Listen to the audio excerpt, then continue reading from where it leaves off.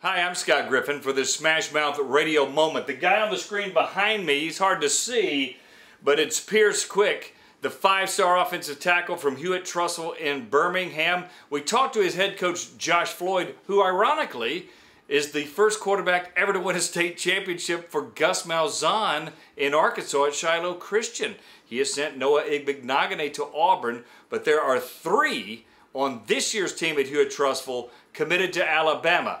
Pierce Quick, the five-star tackle in 2019. Also Paul Tyson, the quarterback, the great-grandson of Bear Bryant, as you know. And Dazzlin Worsham for 2020 already, who many say will be the top offensive player in the state then. Pierce Quick, little snippet thoughts. Josh Floyd says he's the best high school lineman he's ever seen and says he wouldn't be surprised if he starts at Alabama as a freshman. Not many do that on the offensive line.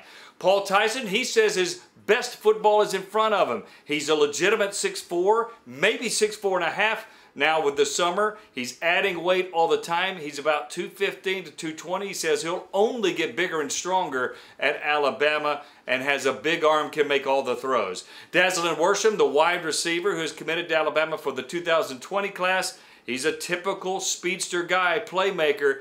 Josh Floyd says he can take the 5- and 6-yard pass and take it to the house for a touchdown. So it looks like there's impact players coming from Hewitt Trussville to Alabama in the next couple of years. Don't forget Malachi Moore on campus on Monday. He's probably the best defensive player in the state in 2020. He plays a little offense as well. Hewitt Trussville, even though their head coach has Auburn connections, being real kind to Alabama football right now.